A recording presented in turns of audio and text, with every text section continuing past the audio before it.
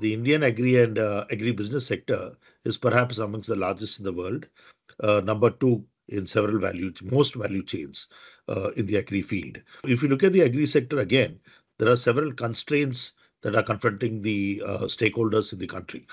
One is the limited size of land holdings, and another major constraint being the fact that we are not very competitive due to various reasons in most value chains. Most value chains are protected by customs tariffs of up to even 30 to 40%. So these are two major issues that we need to target: the small size of holdings and the uncompetitiveness of the sector.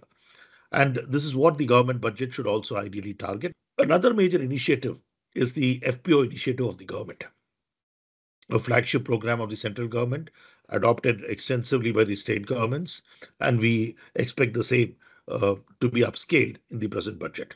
Allocation towards FPO promotion, not just 10,000, maybe 20 or even 30,000 FPOs.